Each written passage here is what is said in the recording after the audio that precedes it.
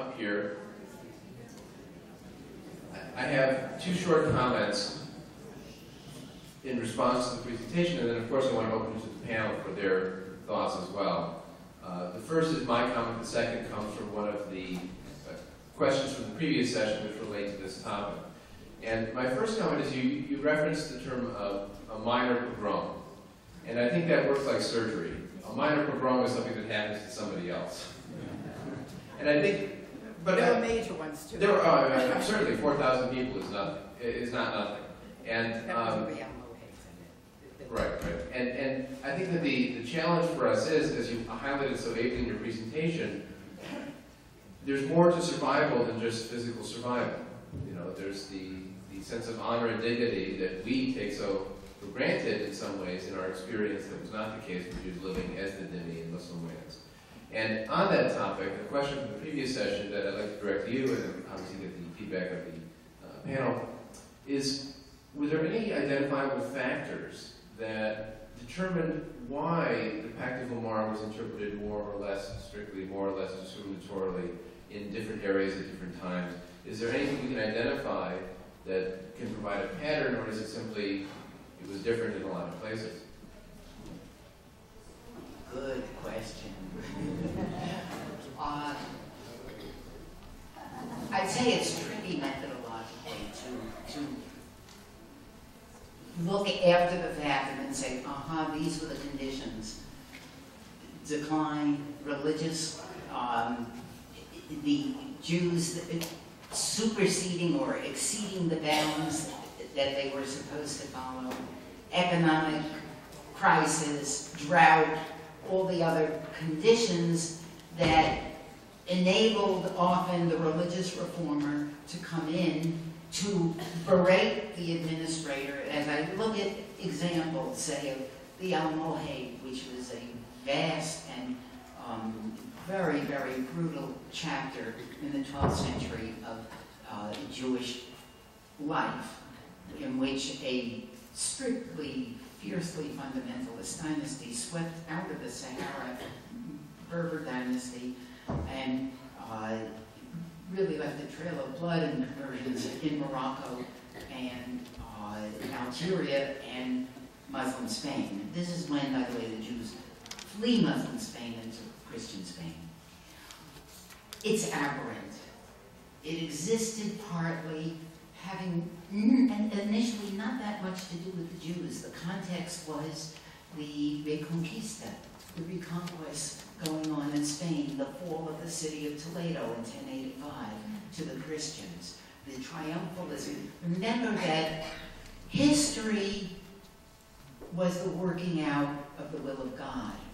For a triumphant people where history and God's will seem to be in tandem, there is an outrage to reverses that are both very conspicuous and also very, very dramatic and inexplicable. The thing that I try to suggest is that the pact was always there. The agreement, whatever it was called, it's sometimes called the Pact of Lamar, it's sometimes called other things depending upon the documents. But the notion of place, the notion of face, the notion of sovereignty, because of where the sovereignty, this Jew could not be in a position of authority over a Muslim. And these are very troubling precedents in terms of trying to explain today, is there a possibility theologically for a sovereign Jewish state? In its citizenship being to a good percentage Muslim, is that, and Muslims have talked about, and the jurists certainly in the 15th century as of today, talked about what are the issues, which Amir, you'll help me much more with that, of Muslims living in Christian society. What are the parameters of living in a state of the unbeliever or the non-Muslim? I know that literature from Morocco, but there's certainly an ongoing question today. So the conditions might be local, but the dilemma was almost timeless. Great. You could have please, can you pass the microphone?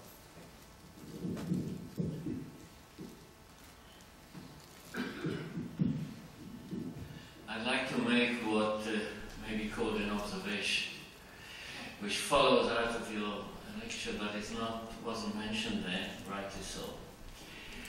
And it applies not only to the Muslim world, it applies to the Christian world as well.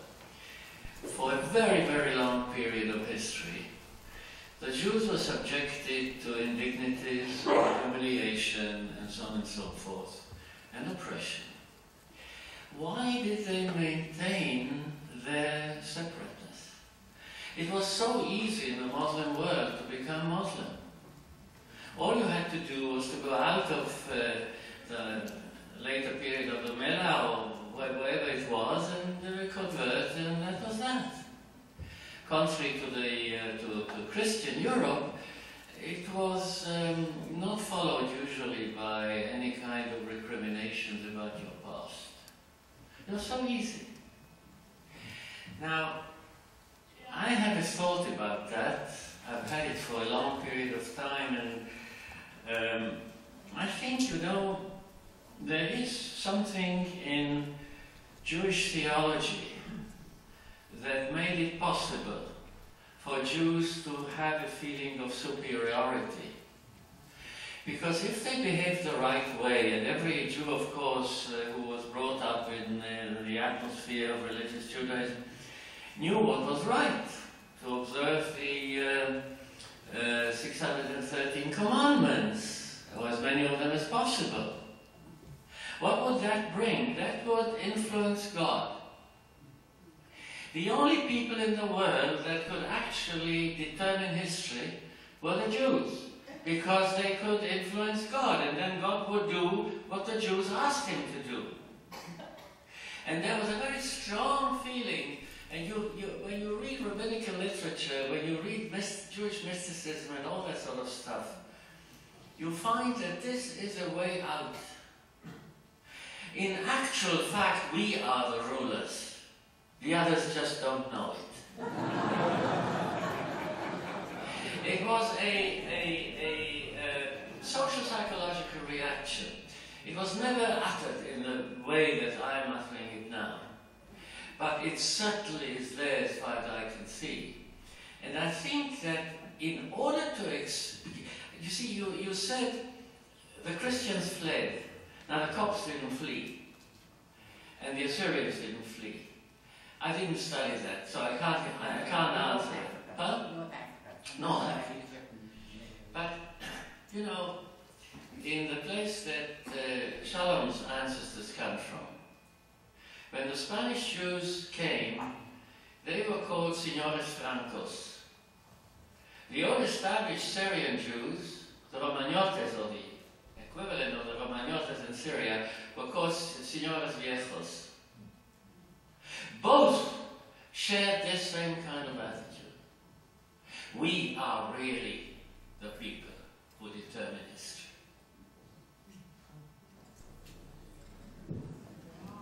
As a corollary, in a way, interpretive question coming out of that comment, one of the questions from the audience was there a continuing discrimination against Jews once they had converted to Islam? We may know in the Christian part of Spain, an idea arose certainly after the Inquisition and the expulsion of this idea of the Diesta de Sangre. You had to go back and check the pedigree to see if someone was really Christian or just a new Christian. And the question is if something like that also obtained in the world of Islam.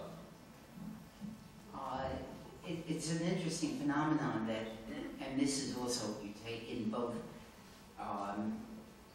Christendom and under Islam, is that an individual Jew can pass. A community tends to, if there is a communal conversion or a forced conversion, there are lots of proverbs about the racial equality, you can go to the 40th generation and is still a Jew, even though, and you can see it in the phone books. Look at El Cohen's in the phone book of Fez today. El Cohen. I mean, Muslims have been Muslims since the 12th century. And again, at the time of the setting up of the ghetto in Morocco in 1438, there were many conversions, and those, when they came as a massive, which was the case in Spain, then because Judaism is not just a dogma, but there's an ethnic and other social factors involved, the distinction in the mind of the majority remains that they're still Jews. And of course, you all know the jokes that in this country, even the individuals, it's still remembered, that Mr. Smith or Mr., is it the former Mr. Goldberg or the former Mr. Cohen that you're looking for? Which one? So, this sort of understanding that the Jew is still, in the minds of others, a Jew. Yehuda's comment, I would put it in some ways in a little bit of a different frame, and that is not the sense of we have it right, that we have it chosen, but that we chose what we have been socialized to believe is a message that is whole and positive and good, and has the wisdom in it of the ages. That the history of the Jews, though, has been a history of waiting, and not always patiently. And so there were those who broke out of that impatience in the 1st century. Of course, we know of the most famous cases, but in other centuries as well. It tended, though, more to be either the messianic kind of scream of pushing the end of days, than the departure. But there are lots of cases of conversions to Islam and conversions to Christianity, not all of which were under coercion. It's odd for God to choose the Jews. It's not so odd. The Jews chose God. Professor Lasky. I wonder if I can amplify somewhat on Professor Bauer's question and James Gerber's response. We really know very little about the social dynamics of conversion in the Islamic world, much less so about the social dynamics of conversion of Jews and of Christians. We're living in a very different kind of society. This is not the United States of America, where you can come to New York City from someplace else, and if you speak with a proper accent, get rhinoplasty, and go to the Church of St. John the Divine and enroll yourself as a member, become a practitioner, change your name, and eventually join the cabinet of the United States government under the name of we're dealing here with there are no individuals. People live in societies, multiple societies, in particular communities, and subcommunities within subcommunities. The individual is at risk. The individual's life is licit in tribal societies. The individual is at social and economic and at moral risk under any circumstances. So Jews really could not easily convert because they had no society to move into as a result of this particular kind of conversion. And what is interesting is, I speculated about this because one of the questions that I've always been very much intrigued about in studying the polemical literature between Jews and Muslims is the wide variety of Arabic texts that do exist, which could give rise to all sorts of very, very anti-Jewish sentiments, but it is perfectly clear that the traditional Muslim writers who read these particular texts and these traditions don't draw those particular conclusions. And the question is, why don't they draw those particular conclusions? And the answer for me was that these texts were created essentially by Jewish converts to Islam.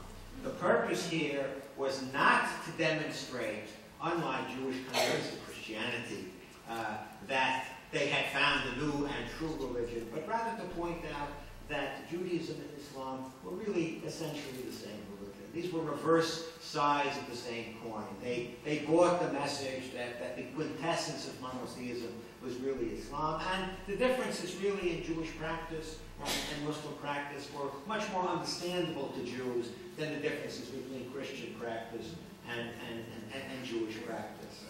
The Quran has a wonderful expression there when Muhammad says that the laws of kashrut were punishment which was brought upon the Jews for their sins in the past by God. Now anybody who has a kosher home and who observes Passover and has to go find a liquid detergent, which at the same time is both ritually clean and can still clean a dish, understands very well what he's talking about on that particular occasion.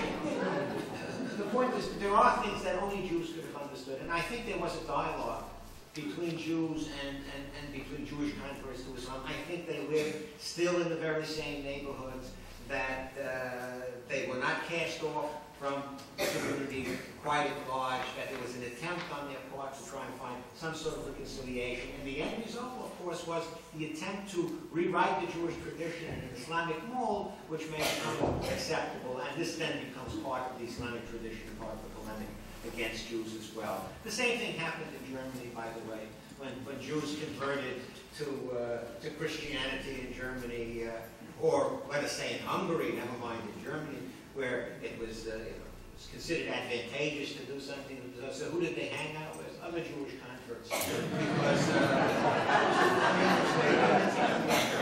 or the Unitarian Church, yes.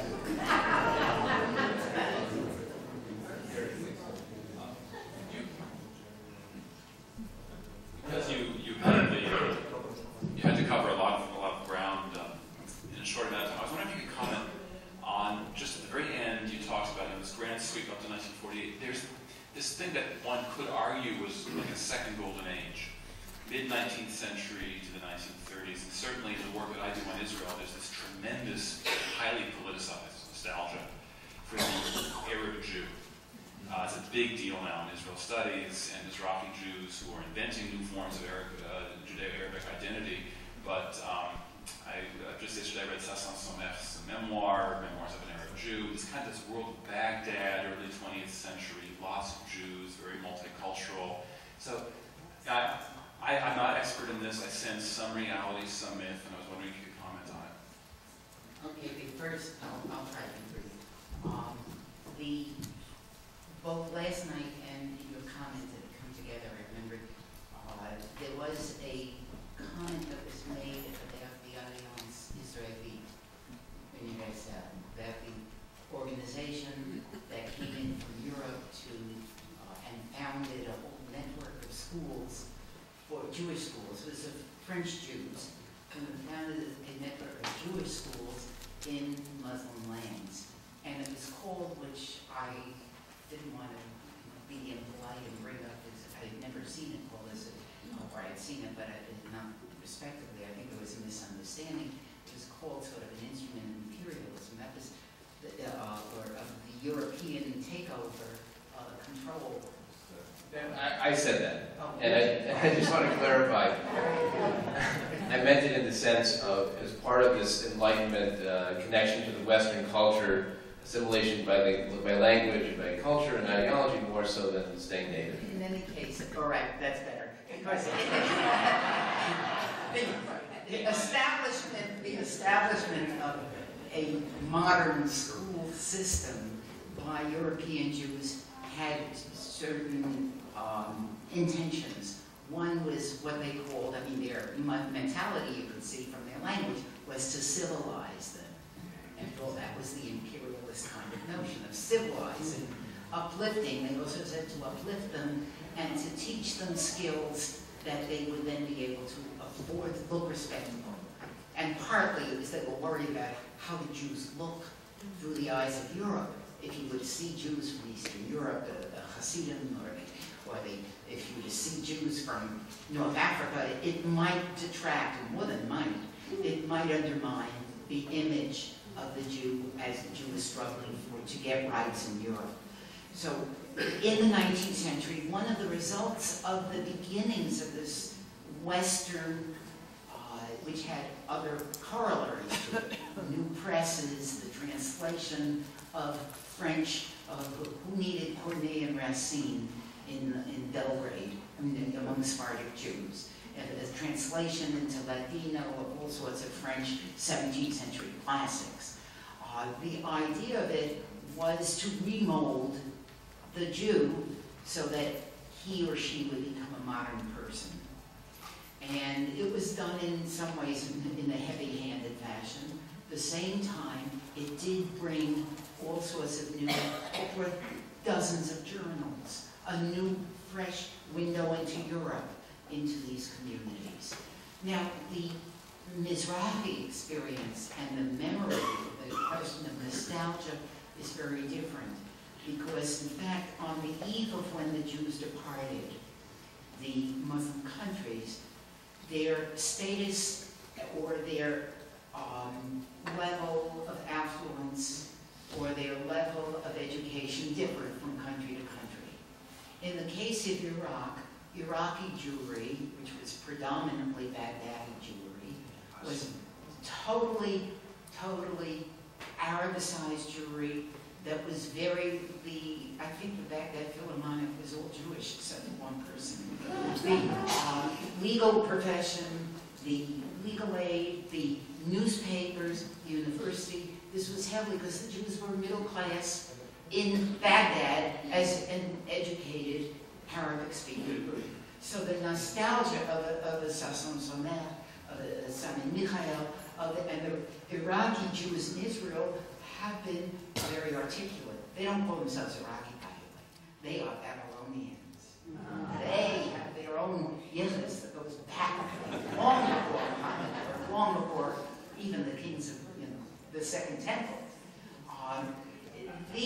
And of course, as people, all of whom lost their moorings as well as their property and everything else in the flight, you are getting reconstructed histories of how that, in many cases, what their status was. But it's clear that you had, it was, that means 1 million people from 22 countries that were in very different stages of both affluence, of rural versus urban, of those who chose to go to France, those who chose to go to Israel. There were all sorts of factors that have shaped their memories. I could add to that by simply saying the Iraqi community was not only from Baghdad, there were Iraqi Jews from Basra, and also quite a number of Iraqi Jews from areas of Kurdistan where the situation was entirely different. And essentially these memories, which are now into the third generation of people who have never been to Iraq, find some sort of phantasmagoria about how their Muslim neighbors used to go out and buy them bread after Passover and how wonderful this was and so forth. They managed to forget about the pogrom of Rashid Ali al-Kailani in 1941 in Baghdad as well. But one can expect that because many of these people who came as significant intellectuals and never quite made it in a direct sort of way in Israeli society, and the end result is that they have had, but they're still literate and right and compliant and fetch as Jews do. Well, to forestall any more questioning about lunch, I just want to mention one last idea. I'm sorry, two short ideas to think about coming out of this presentation. The first is, if you want to really get a sense of what it was like as the Dhimmi, you have to picture the Jim Crow South. If you want something from our recent experience. And the phrase that came up in that time that I think really applies to the Dhimmi experience is uppity. You know, that if an African-American person in the South was too successful or was exerting too much authority, he was thought to be uppity and needed to be put into his place, whether that was pushing him off the pavement or something much more extreme and violent. And so in some ways the challenge is in dealing with these uppity Jews who are in some ways upturning the apple cart of the way things should be from a traditional Islamic experience. But the last is a more positive note. You may have heard the rule of McDonald's in international war. The story that two countries with a McDonald's in them have never gone to war against each other. I think that the first time that was violated was in the 1990s with the Serbian and NATO interaction. I'm not sure if that's exactly true. Now, I know that there is a kosher McDonald's in Jerusalem. I don't know if there's a halal McDonald's anywhere in the Muslim world. But the example that Jane mentioned from the Middle Ages that I didn't remember from her class, which is my fault and not hers, of Muslims and Jews traveling together, certainly in the same trading caravans and working together, having shops next to each other, having professions that were mutually respected. I think that those precedents and shared activities, in the end, and certainly in North America, where people work together and live together and interact with each other, can again try to create that kind of shared experience that was helpful at times, even in the Muslim world, even in this previous periods. So I want to offer again to Professor Gerber our thanks for her marvelous presentation. Give her a round of applause.